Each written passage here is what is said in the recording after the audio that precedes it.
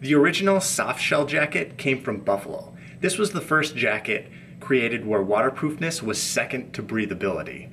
According to popular belief at the time, the only way to stay comfortable on demanding adventures was by using a jacket made with a waterproof breathable membrane like Gore-Tex. But the Buffalo jacket, which was not waterproof, worked so well that it didn't need a huge marketing budget, as the users promoted it better than any ad campaign ever could. When Patagonia coined the term softshell, this new concept was introduced to the general population, and all the mainstream companies scrambled to offer their own versions of a softshell, which were essentially hardshell jackets with a fleece lining laminated to them. This is what destroyed the term softshell and gave us the bullshit jackets that we have today. So let's discuss the qualities of a real softshell jacket. 1.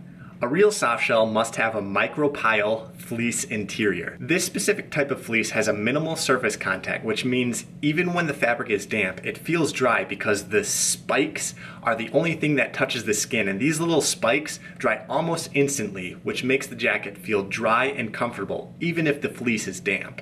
2. The exterior must be a highly breathable and wind-resistant fabric.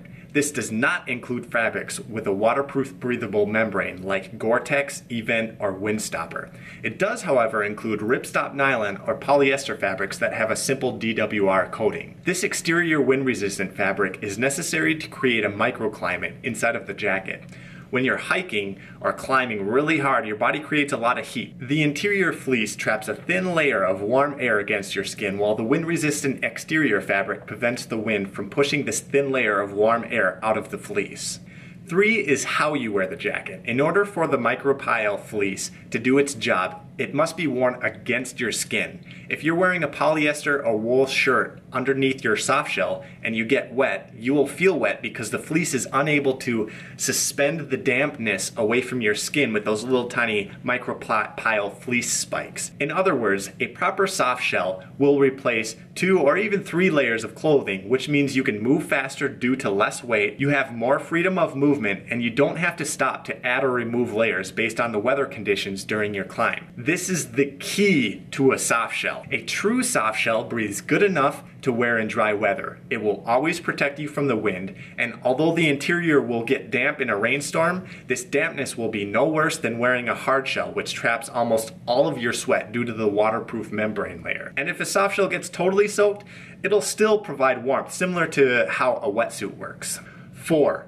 A softshell jacket must have a hood. If you are wearing a hoodless jacket and it begins to rain, and all of that cold rain will be funneled down into your jacket via the giant hole on the top. If you then put on a hardshell jacket, you completely defeat the purpose of owning a softshell. 5. I have said this once already, but it needs to be repeated. No waterproof breathable membranes. Even though gear companies try really hard to make us believe that Gore-Tex and Event breathe, you will quickly learn that any anaerobic activity will easily overwhelm your jacket, and you will get wet from your own sweat. Softshells allow liquid water to escape, while waterproof breathable membranes in hardshells can only handle water vapor. Let's look at some examples. The Marmot Ether jacket is a fantastic softshell. The Arc'teryx Venta AR jacket shouldn't even be considered a softshell. The Buffalo Alpine jacket can be used for mountaineering. The North Face Apex Bionic jacket should only be used for going to the mall. The Paramo Fura Ascent windshell combined with a micropile fleece like a Patagonia R1 hoodie creates a very versatile softshell. The Gore Bikewear Power Vest? What the f***? That is not a softshell. So what is the best softshell in the world? You decide. You now have the knowledge to find a softshell that perfectly fits your needs. I hope you guys enjoyed the video. Goodbye, and be safe. Oh, I see some bigger trees. Okay, so we're finally just getting everything set up. Justin and I have pretty much just been hanging out all morning, bumping and grinding into each other the whole time.